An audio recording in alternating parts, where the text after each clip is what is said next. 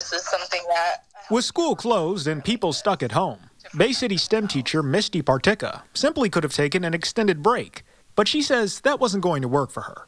I wanted to have something that was productive and where I could still feel like I was helpful.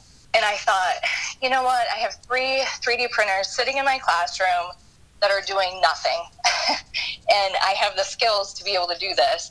Those skills are the ability to create these: face shields and mask extenders, personal protective equipment, or PPE, designed to give frontline workers a sense of safety and comfort when treating COVID-19 patients. And I have been using them to make these, which are the little headbands, and then you attach shields. So far, Particka says she's been able to make around 80 mask extenders and 130 face shields.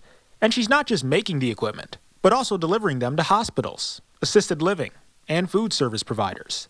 But the cost to run these machines and gather the materials is a lot, which is why her husband set up a GoFundMe account to help with the expenses. However, Particka says they're going to keep making these for as long as they can. The terrible things that are happening in the world right now, and this is just something that kind of keeps my mind occupied and keeps me busy and gives me a sense of purpose when I otherwise would have not been doing very much. In Bay City, Jonathan Jackson, WNEM TV5.